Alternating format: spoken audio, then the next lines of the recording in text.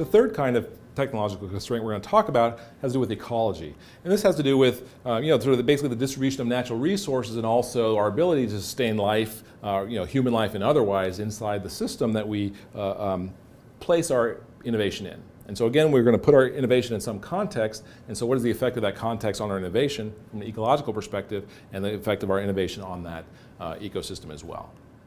We're talking about three kinds of constraints, or sub-constraints within here. First being the availability of necessary inputs. Where do we get the inputs that we allow to then help us make the transformations we need to? Where do we make those transformations? So I'm talking about a site, the suitable site for transformation.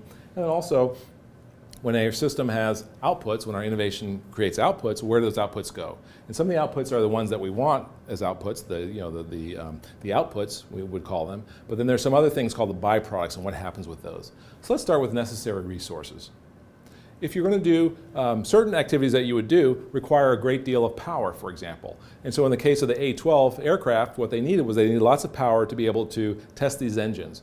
And so they needed to put the testing facility, the innovation, basically the place where they're doing the innovation, in some place where electricity was available. And in fact, they had to do the testing at night because the city used too much power during the day. And so if they did these tests at night, they could actually get enough power out of the power grid.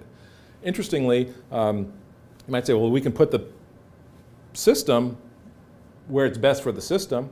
Think of solar power. So in solar power, actually, just off the top of your head, you might think that solar power, the best place for solar power might actually be in the desert, right? Because there's lots of sun, no clouds, not a lot of rain. This should be a great place for it. Well, it turns out all the ways that we know how to use or how to produce power through solar energy require a great deal of cooling. So the paradox is you have this place where there's lots of sun, but there's not a lot of water available. And so how do you mitigate that? How do you make that work? There may be other materials that we need as well. Another thing is we're talking about power, nuclear power plants, for example. In nuclear power plants, they have to be sited at places where there's, they're immune to weather. We may have humidity issues. You have ground stability, and are there earthquakes in that area? What's the temperature there? Nuclear power plants also require a great deal of cooling. And so when you put one next to a river and you pull the water out and you basically cool down your reactor, you put it back into the river, the water's at a much higher temperature. And this also creates a problem in terms of siting it for transformation. So if it's a very small river, you may raise the temperature of that thing too high in order to sustain life within it, and that becomes the kind of problem that you have to face. We may also have the siting, that is, we may put our put our innovation inside of a biological host. And so if we're putting something inside of a person, we're putting something inside of a cow, that those kind of things, those constraints of biology also may constrain us as well. It's like, how do I get them inside? How do I keep that thing alive while I actually have these things in there? So again, doing the, as I used an example a long while ago, keeping the body alive during brain surgery is a very difficult thing, that we have to be able to sustain life and do it within the limitations of our understanding. And so again, this is not about conscious competence, but it's really within the limits of our understanding.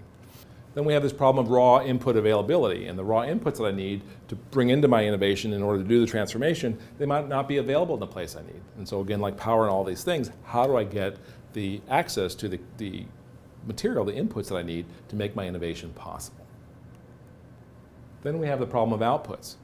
Outputs, basically we're transforming inputs into outputs, and that's happening at some site, and there are constraints there. The constraints are in the products that we produce, the good stuff, but also the unhealthy, bad stuff that we produce as well.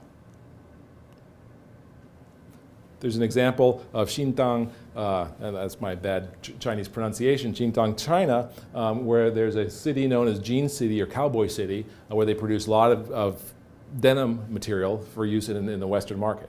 And so go ahead and watch this video, and you'll see one of the problems where we actually have taken something that might have made sense at the beginning, where we might have had one factory or two factories or three factories, and amplified it to where we have 1,500 factories in one small area, the kind of problems that we create from that. This also underlies the problem of our willingness to put the manufacturing, that is the transformation of products, in other places and concentrate in places, and not account for the costs that creates on the ecology in those areas, because we're in a safe and different area ourselves. And so we want to consume blue jeans, and this is the kind of problems that we create by doing that.